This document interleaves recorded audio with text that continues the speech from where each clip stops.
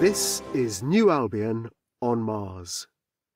Everything is underground at New Albion. For colonists, underground usually refers to what's below their feet. The ground level of compartments is in fact a deck over vital services running below. Electricity and data cables, water, sewerage and air conditioning ducts run below the deck. Electricity and data cables are gas-tight. The others need their own seals for depressurization emergencies. In minor emergencies, the main ducts can operate in a pass-through mode with just local services sealed off. In more severe emergencies, a compartment's ducts can be completely sealed off.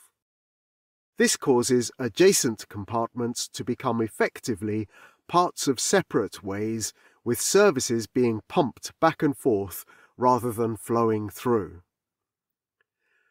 Some commercial utility equipment is located below deck. Laundry is commonly sited next to main services.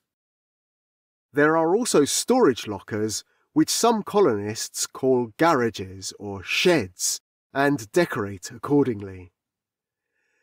Going underground at New Albion isn't that different to being on top.